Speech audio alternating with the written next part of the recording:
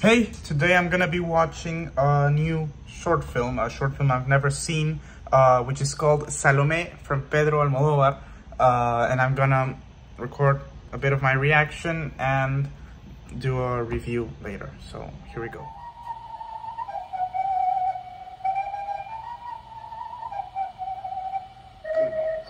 Me llamo Salome y soy una de las...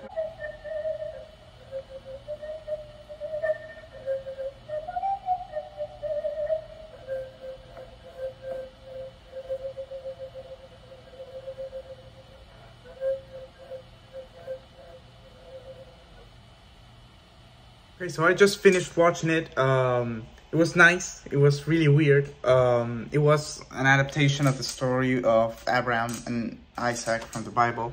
I didn't know that, but well. It's a really weird shot. I mean, it's shot in a really weird way. It's shot on film because it's from 1978, and it's not in perfect quality. And I kind of can see a little bit of Pedro Almodóvar's like work in it, but this does really show that it's his early work.